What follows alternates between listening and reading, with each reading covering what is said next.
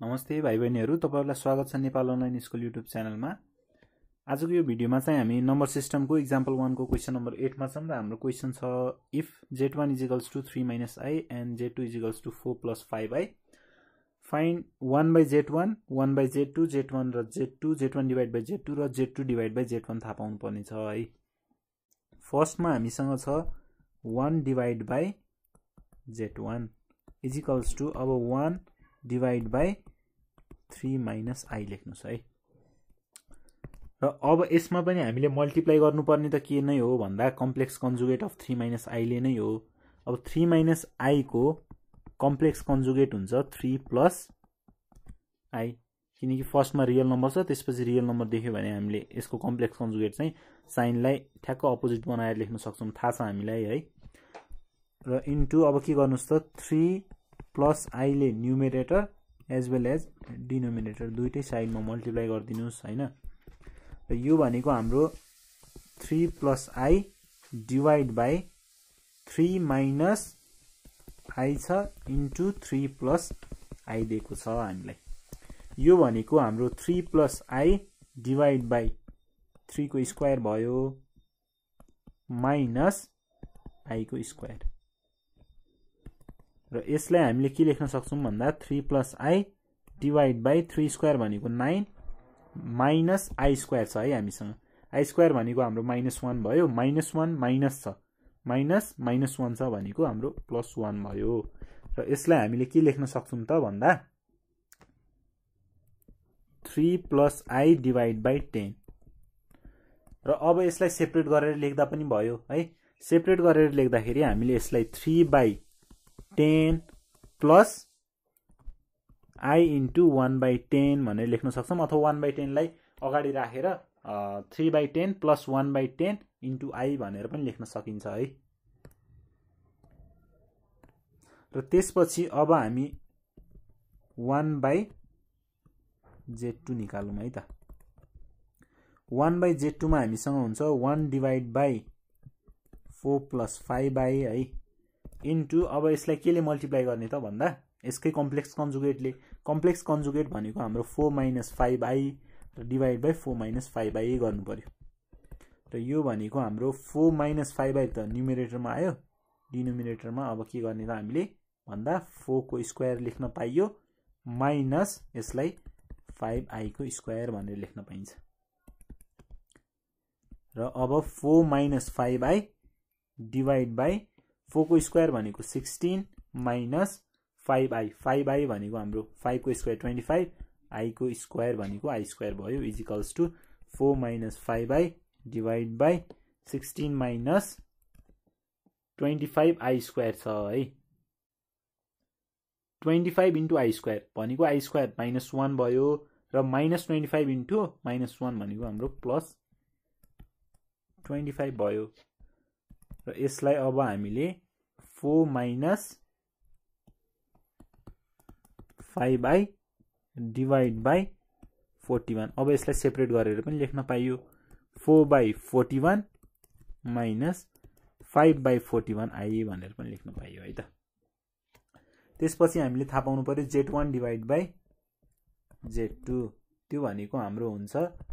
3 - i divide by 4 + 5i। अब यो कन्डिसनमा 4 + 5i को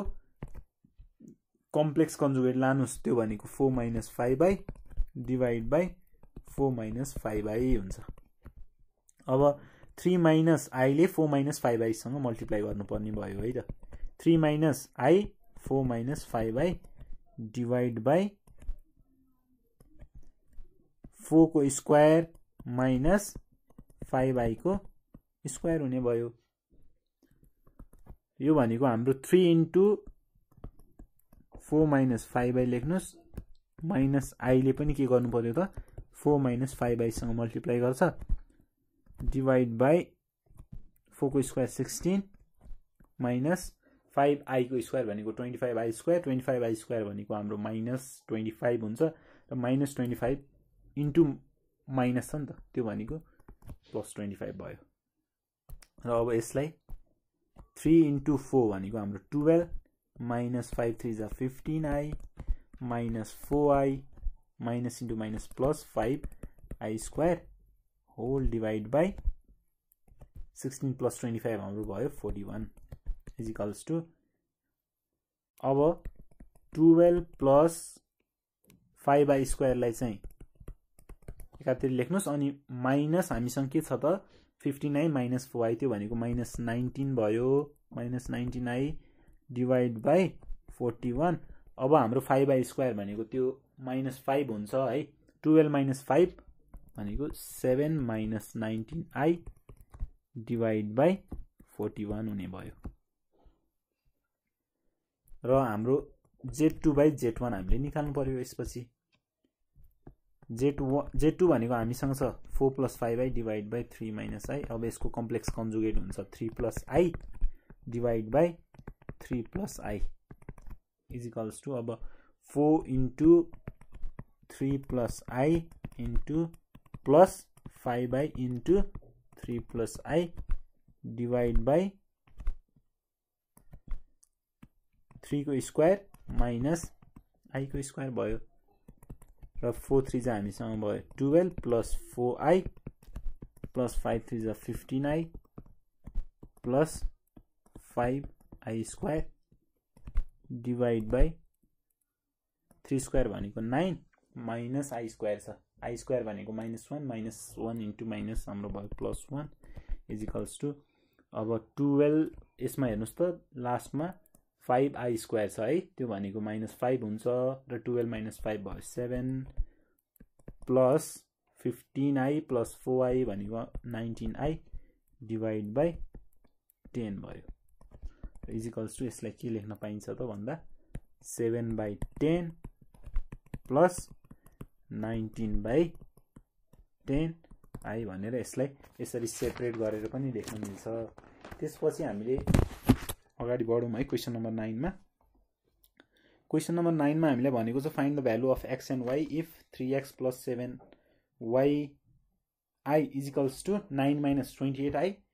5 plus 3xi is equals to 1y minus 6i 5x plus 3x minus y I is equals to 10 plus 2i दिएको छ र त्यस्तै b मा हामीले if a plus ib र 4 minus 3i is equals to 3 plus 4i छ भने a र b थाहा पाउनुस् भनेर भनेको छ है त फर्स्ट मा हामीलाई 3x plus 7yi is equals to 9 minus 28i अब यसमा फर्स्ट मा हामीले के गर्ने भन्दा हामीले के थाहा छ a plus ib मा a भनेको रियल पार्ट हुन्छ र यो b सँग जुन i छ अब i लाई त हामीले इमेजिनरी भन्छौं नै तर i चाहिँ b सँग लागेर आएको छ भनेपछि अब यसलाई भन्छौं हामी इमेजिनरी पार्ट है अब तपाईले यसमा के गर्नुपर्छ भन्दा इक्वेट गर्नुपर्छ दुईटै साइडमा जस्तै हामीले के गर्थ्यौं त भन्दा x plus y is equals to 2 plus 3 छ भनेपछि इक्वेटिङ अन बोथ साइड गरेर x को भ्यालु 2 थाहा पाउँथ्यौं त्यस्तै y को भ्यालु 3 हुन्छ भनेर थाहा हुन्थ्यो हामीलाई त्यस्तै यसमा हामीले के गर्छौं त पुरा सेम नै हो तर इमेजिनरी पार्ट भएको कारणले गर्दा हामीले के गर्छौं त इमेजिनरी पार्ट सँग इक्वेट गरेको भन्ने कुरा बुझ्नु पर्यो रियल र इमेजिनरी पार्ट सँग हामीले इक्वेट गर्ने अब यसमा हामीसँग छ 3x र 9 भनेको 3x is equals to 9 भयो त्यस्तै 7yi is equals to minus 28i हुन्छ अब x is equals to 9 by 3 भयो त्यो भनेको x is equals to 3 र त्यस्तै यसमा i र i त क्यान्सल भइहाल्छ है र y is equals to minus 28 by 7 भयो र 7 4 जा 28 हुन्छ र y is equals to हामीले पायौं minus 4 र हामीले x र y को भ्यालु यसबाट के पत्ता लगायौं त 3 र minus 4 हुन्छ भन्ने कुरा थाहा भयो त्यस्तै अब हामीसँग सेकेन्ड नम्बरमा छ 5 plus 3xi is equals to y minus 6i अब यसमा पनि हामीले गर्ने के नै हो भन्दा इक्वेट नै गर्ने हो है इक्वेटिङ रियल र इमेजिनरी पार्टलाई के गर्नु पर्यो त इक्वेट गर्नु पर्यो यसमा पनि र 5 is equals to y भयो y को आन्सर त के भयो त यसमा डाइरेक्ट नै आयो त्यस्तै 3xi is equals to minus 6i हुन्छ यसमा minus 6i किन लेखेको हो भन्दा y माइनस 6i छ तर हामीले के को फर्ममा लानुपर्छ भनेको थियौं भन्दा यसलाई a प्लस ib को फर्ममा हुनुपर्छ भनेको थियौं अथवा a plus bi भन्नुस् y plus minus 6i भयो भने बल्ल के हुन्छ त यो a प्लस bi को फर्ममा जान्छ तर यदि तपाईले y माइनस 6i गरेर 6i ले मात्र लानु भयो भने त त्यो त a माइनस bi को फर्ममै छ त हामीले त के को भ्यालु उठायौं त त्यसमा त भन्दा a माइनस bi गर्नु भयो भने त सोलुसन त के हुन्छ बिग्रिन्छ नि है त्यसैले हामीले के गर्ने त फर्स्टमा a प्लस bi को फर्ममा जसरी पनि बनाउने त्यस्तो बनाइसकेपछि बल्ल तपाईले के गर्नुस् त इक्वेट गर्नुस् र यसमा i र i क्यान्सल भइहाल्छ त्यसपछि 3x = 6 बच्छ त्यस्तै x को भ्यालु यहाँबाट के थाहा हुन्छ 2 छ भन्ने थाहा भयो x = हामीले के पायौं त यसमा -6 छ -2 हुन्छ है x = -2 र y को भ्यालु 5 भयो त्यस्तै हामीसँग छ 3 नम्बरमा 5x plus 3x minus y into I = 10 plus 2i छ यसमा पनि इक्वेट भनेर लेख्नुस् अनि त्यसपछि हामीले के गर्छौं त भन्दा यसमा 5x = 10 गरेर यसमा चाहिँ 3x minus y into I = 2i गर्छौं अब फर्स्टमा 3x minus y into I = 2i लाई पनि सल्भ गर्न मिल्छ तर यसमा चाहिँ के छ भन्दा x पनि छ y पनि छ हामीलाई त दुईटैको भ्यालु त थाहा छैन एउटाको भ्यालु पनि थाहा छैन यो दुईटैबाट त त्यसको लागि फर्स्टमा के छ त हामीसँग भन्दा 5x =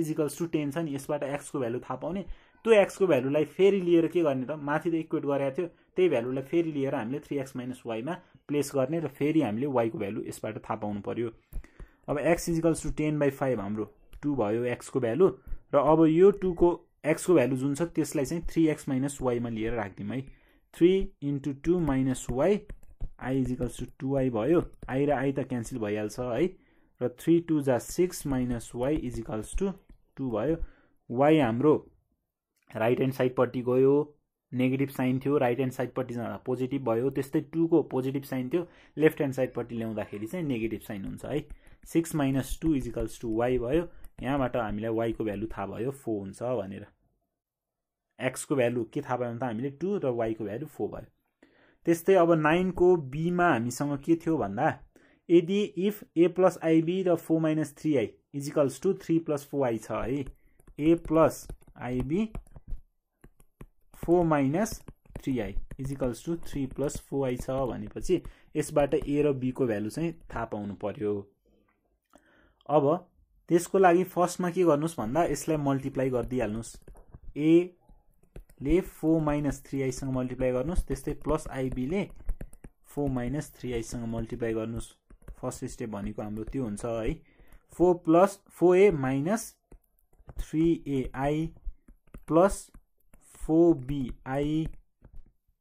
plus minus 3bi² अनि हामीसँग के थियो = 3 + 4i थियो अब चाहिँ हामीले के गर्छौं भन्दा यसमा 4a र -3bi² 4a - 3bi² लाई चाहिँ एकातिर लेख्नु पर्यो त्यस्तै -3ai plus 4bi = 3 + 4i लेखौं है अब 3bi² छ i² को भ्यालु -1 भयो त्यो भनेको हाम्रो 4a -3b * -1 भयो प्लस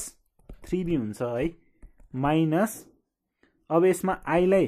कमन लग्नुस् i लाई कमन लादा 3a - 4b हुन जान्छ = 3 + 4i अब यसमा हेर्नुस् त हामीले के पायौं भन्दा 4a + 3b - i * 3a - 4b त्यस्तै = 3 + 4i छ अब चाहिँ हामीले के गर्न सक्यौं त यसमा पनि रियल पार्ट र इमेजिनरी पार्टलाई अब बल्ल आएर के गर्न सक्यौं त इक्वेट गर्न सक्यौं है थोरै सिम्प्लिफाई गरेर र अब इक्वेट गर्दा हामीले 4a + 3b = 3 पायौं त्यस्तै -3a - 4b = 4 पाइयो र अब हामीले 4a + 3b = 3 नै लेखौं यसलाई चाहिँ यसलाई चाहिँ माइनस साइनले चाहिँ मल्टिप्लाई गरिदिउँ है 4b minus 3a equals to 4 भयो अब हामीले के त गर्ने भन्दा यसमा सल्भ गर्नु पर्यो है त 4a प्लस 3b त्यस्तै इजिकल्स टु 3 थियो यसमा चाहिँ minus 3a minus plus 4b equals to 4 छ अब माथि 4a प्लस 3b सँग चाहिँ 3 ले मल्टिप्लाई गर्दिउँ र माइनस 3a सँग 4 ले मल्टिप्लाई गरौँ है र त्यसपछि यसलाई के गर्दिउँ त हामी एड गर्दिउँ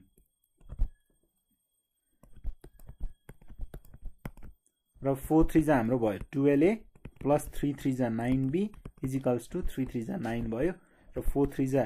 12a तर नेगेटिभ साइन छ त्यस्तै प्लस 4 4 जा 16b इजिकल्स टु 16 भयो अब हामीले यसलाई एड गर्दाखेरि